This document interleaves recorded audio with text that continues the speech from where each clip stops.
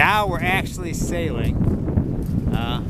We were motoring before because the wind was so gusty. We were a little afraid of it. It was supposed to be 29-mile-an-hour winds today. Now we're actually sailing with just the jib, and it's a beautiful day out.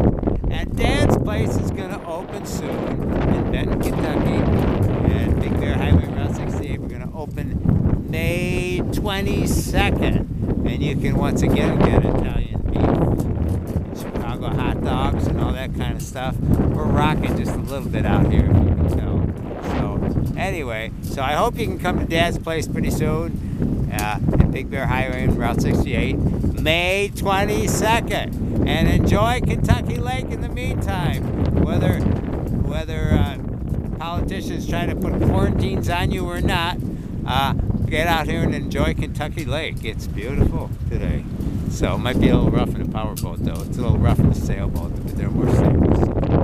Anyway, have a good summer. I hope y'all are working soon and enjoying yourself. And God bless you from Cece and me.